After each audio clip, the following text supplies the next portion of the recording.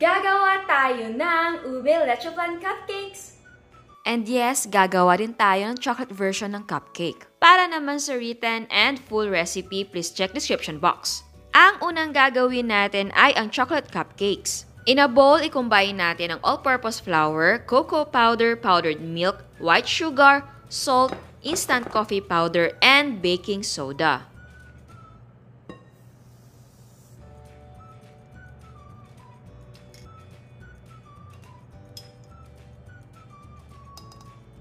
Haluin natin ito ng mabuti.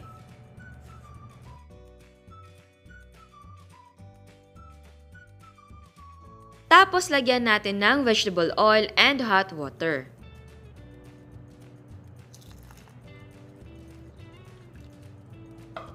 And then mix it well. Inayos ko na ang molder at cupcake liner sa ating steam basket para hindi mahirap sa pag-transfer mamaya. I-divide natin ang cake batter into 13 equal parts. Yung ibang molder ay hindi na kasya, so lulutuin ko siya mamaya sa second batch.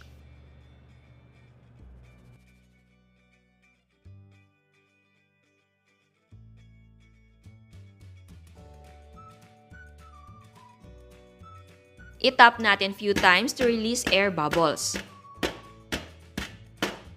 Takpan natin ng malinis na cloth para hindi matuluan ang ating mga cupcakes ng tubig na galing sa steam habang nagluluto tayo.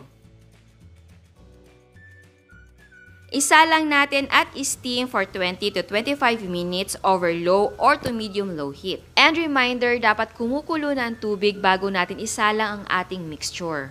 And yes po, ang recipe natin ay pwedeng i-bake sa oven talaga. After 20 or 25 minutes, let's do the toothpick check. And if it comes out clean or with few moist crumbs, the cupcakes are cooked. Pero kung basa pa, extend the cooking time.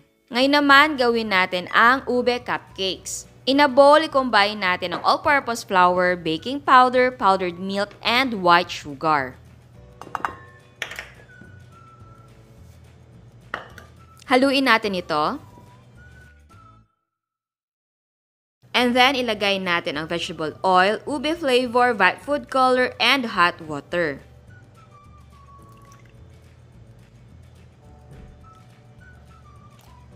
And then, mix it well.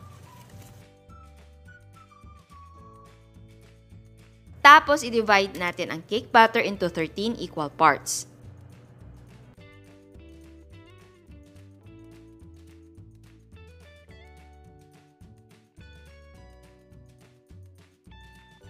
Again, tap few times to release air bubbles. Isalang natin for 20 to 25 minutes over low heat or to medium-low heat. And again, ang recipe ito ay pwedeng i-bake sa oven talaga. After 20 or 25 minutes, do the toothpick check. And if it comes out clean or with few moist crumbs, the cupcakes are cooked. Pero kung basa pa, extend the cooking time. Ayan, eto ng ating mga cupcakes. Tanggalin natin sa molde and cool completely. At habang pinapalamig ang cupcakes, gawin natin ang leche flan.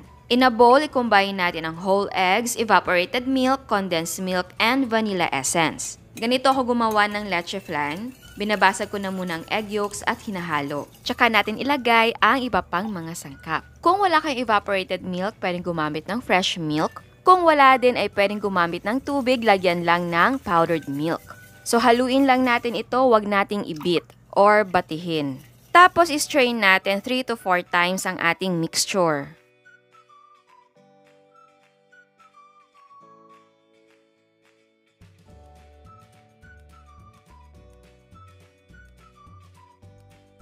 Eto naman ay optional lang, maglalagay ako ng yellow food color na powder para maging matingkad ang kulay ng ating leche flan. Yes po, pwedeng gumamit ng liquid na yellow food color. Powder lang yung gamit ko kasi wala na akong liquid.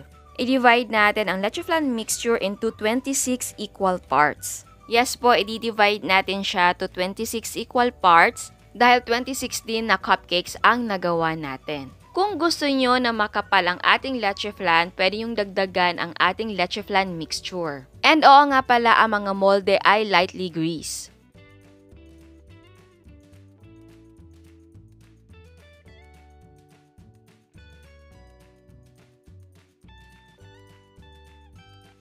Isa lang natin at steam for 10 to 15 minutes over low heat. And again, dapat kumukulo na ang tubig bago mo isalang ang ating mga leche flan mixture. After 10 or 15 minutes, i-check natin ito kung luto na. Alugin mo lang. At kapag luto na, hanguin ang mga ito at palamigin natin. Ito ay optional lang, bubutasan ko ang ating mga cupcakes para malagyan ng palaman. Gumamit lang ako ng tip ng pang-pipe or yung nozzle tip para malinis yung pagbutas. Ayan, tapos kunin lang natin yung natira.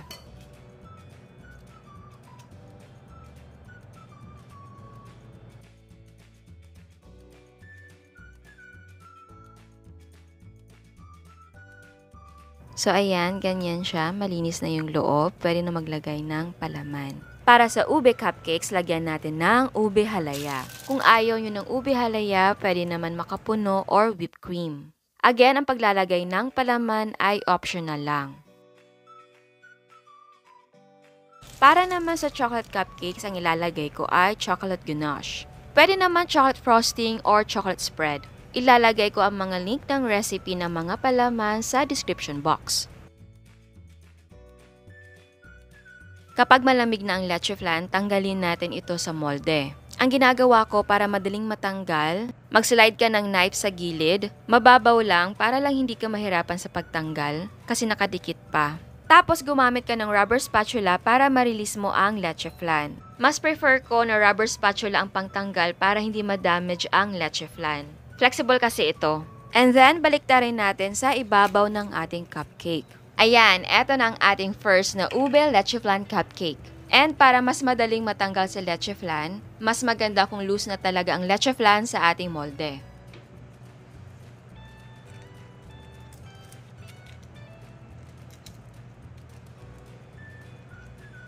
Ayan, so eto na ang ating chocolate na leche flan cupcake. Eto naman ay optional din, gagawa tayo ng sugar syrup. I-combine natin ang brown sugar and water. Lulutuin natin ito until maging thick ang ating mixture. Sindihan natin over medium-low heat.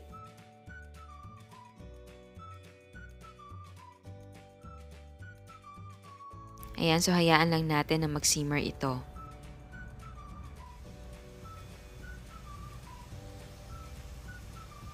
So, ayan, eto na siya. Pero gusto ko na mas thick. So, lalagyan ko ng konting light na corn syrup. Haluin lang natin ng mabuti. Ayan, eto na siya. Patayin lang natin ang apoy at palamigin natin ito. Kapag lumamig na, magiging makapal na ito. At pwede nang ilagay sa ibabaw ng ating leche flan. Ayan, pero bago tayo mag-taste test, sa hindi pa nakasubscribe, please subscribe sa ating YouTube channel. And please click the notification bell and please click all para ma-notify kayo sa lahat ng uploads. Hi Casey's! Okay lang ba tawagin ko din kayong Kusina Chef or Casey for short? Kasi lahat naman tayo ay chef sa sarili nating kusina, di ba? So ayan, titikman na natin. Unahin natin yung ube na cupcake. Ayan.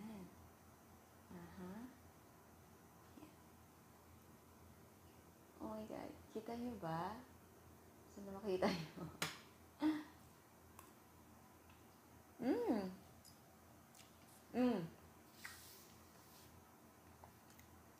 Super malinamnam.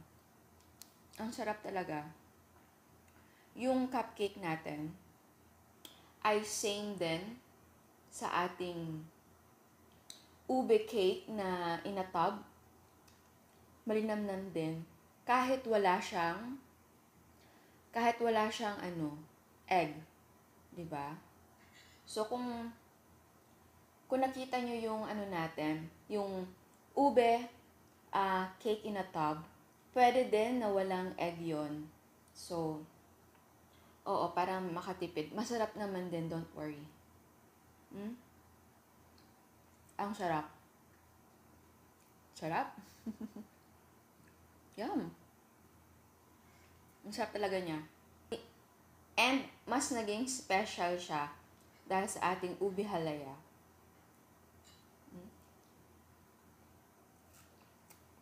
Hindi naman too much yung yung lasa niya. Talagang swak na swak. Next naman yung ating chocolate na cupcake.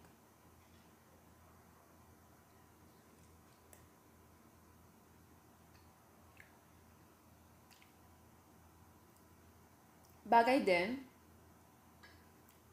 yung ating yung ating cupcake, medyo nasa bittersweet yung kanyang lasa. Which is okay lang, para hindi nakakaumay. And yung ating ganache kasi na inilagay ko na palaman, bittersweet din yung dating niya. So kung gusto niyo na sweet na palaman na feeling, ilalagay ko din yung mga recipe, link ng recipe dun sa ating description box and yung ating ube halaya. But of course, kung meron kayong sarili na mga recipe ng palaman, okay lang talaga na yun ang gamitin mo. And oo nga pala, kung gusto nyo na ibang flavor ng cupcake, gaya ng ano bang bagay. Pwede yung red velvet, yung ganon, pwede yun. Masarap din, no? Tapos cream cheese, yung frosting, or yung filling na ilalagay. Sarap. So, dalawa, mas gusto ko si ube na cupcake.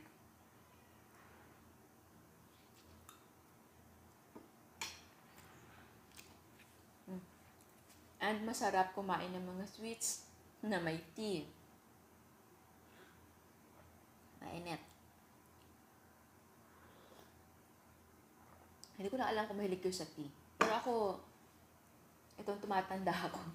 Ngayon ko pa nagustuhan yung tea. Kasi nung bata ako, ayoko talaga ng tea. Again, kung meron kayong gusto ng mga flavors na ilagay, ano ba? Matcha, mga ganun. Ano ba?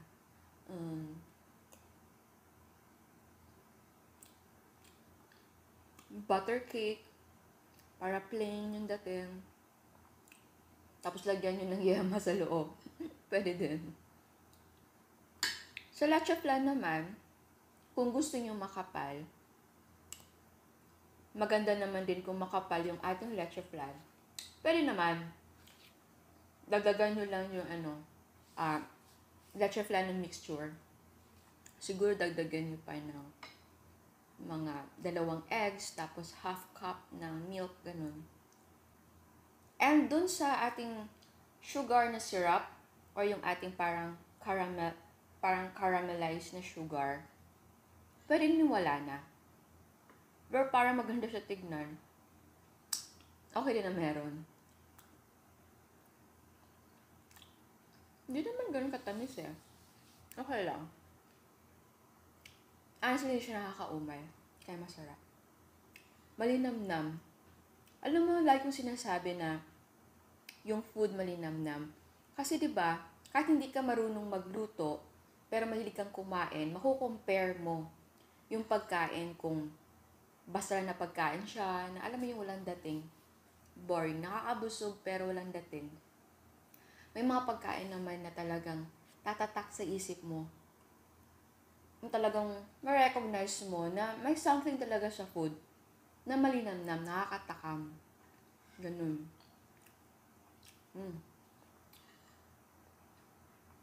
Alam nyo ba hindi ako kumakain ng rice? Pero, pag taste test talaga, nauubos ko yung nakain ko. Nako, sweet spot. Oo nga pala. Gusto nyo magluto tayo ng ibang foods. Gaya ng mga savory foods, ng mga ulam, na pwedeng pang negosyo, na pwedeng pang handa. Kasi nga, Pasko na, New Year na. Namimiss ko yung mga ganun na pagkain na lutuin. Kaso lang, sa ngayon talaga, hindi ako nakakaluto ng ganun. Kasi nga, mahilig kayo sa mga sweets, sa mga desserts na pwedeng pang negosyo. Which is, I understand naman. Kasi, yun yung patok ngayon. Pero don't worry, hindi ko na matitigilan yung pagluluto ng mga sweets natin, ng mga pagkain. Ano lang, syempre dadagdag tayo ng mga savory na food na pwede pang negosyo, pwedeng pang handa, pwedeng pang luto sa bahay. Alam mo yun, yung homemade na pwedeng pang pamilya at pwedeng pangnegosyo, pagkakakitaan nyo, i-alternate natin siguro. Para, kasi yung iba nagre-request ng mga spam, yung mga hamonada, may mga pasta na tayo like lasagna, macaroni na no-bake, yung mga ganon. Meron na tayo, carbonara, meron din tayo. Ano pa ba? Embutido, meron din tayo. Longganisa, tocino, meron tayo. Ano pa ba? Pero wala pa akong tapa. Gagawa tayo ng ganon. Actually, may recipe na ako nun. Hindi ko lang nagawa kasi ang panay talaga na request sa akin mga desserts. Gusto ko din gumawa ng mga like mga bagoong, yung mga, ano pa ba? Spanish sardines. Ganon. Ayun. Kasi, kagaya niyo rin ako kapag nakikita sa mga social media. Lalo na pag gutom, nakakatakam talaga. Sabi ko, gusto ko din gumawa ng ganito. Pwede naman ito pang negosyo. Kasi nga, inaalala ko din kayo. Kasi, baka ayaw nila. Pero gusto kong gumawa ng mga ganun. Yung mga seafoods, yung mga ganun. Next time. So, ayan. Sana nagustuhan nyo ang recipe natin ngayon. Sana subukan nyo. Ciao! At eto ang mga prices ng ating mga sangkap. And yes, pwedeng gumamit ng mga gusto nyong brands. Para sa chocolate leche flan cupcake, ang nagawa natin ay 13 pieces. Ang cost per yield ay 11 pesos and 2 cents. Pwede mong ibenta ng 20 pesos ang isa. 13 pieces din ang nagawa natin sa Ube Leche Flan Cupcakes. Ang cost per yield ay 12 pesos and 58 cents. Pwede mong ibenta ang isang peraso ng 20 pesos. Again, ang selling price ay magdidepende kung magkano ang presyo ng sangkap sa inyo. At bago ko magpaalam, meron tayong another dose of inspiration. Eto ang mga puto ni Miss Caleste.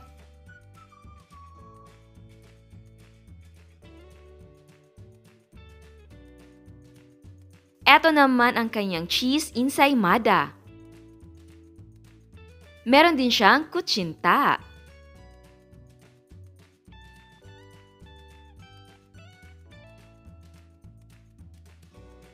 Eto naman ang kanyang cakes and cupcakes.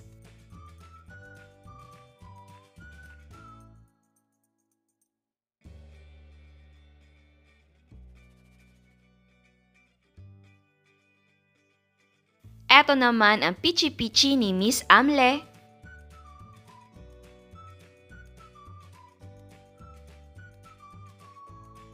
Meron din siyang kutsinta, brownies,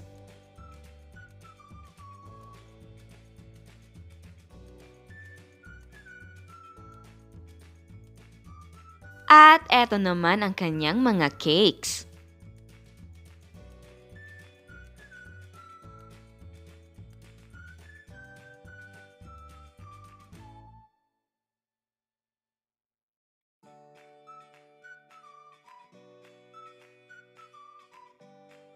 Eto naman ang mga cakes ni Miss Isabel.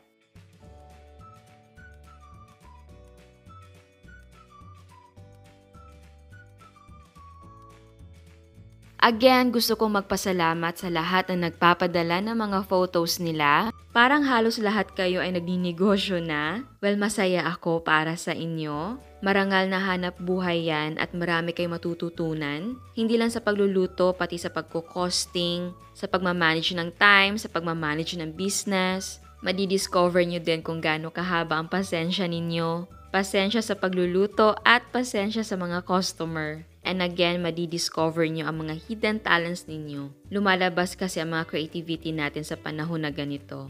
Sa dami na nagbibenta, sa dami ng kompetensya ngayon, basta stay safe lagi and stay healthy. Again, salamat sa suporta at sa mga hindi pa nakasubscribe, please subscribe sa ating YouTube channel and please click the notification bell and please click all para ma-notify kayo sa lahat ng uploads. And please don't forget to like our Facebook page and follow us on Instagram. Thank you!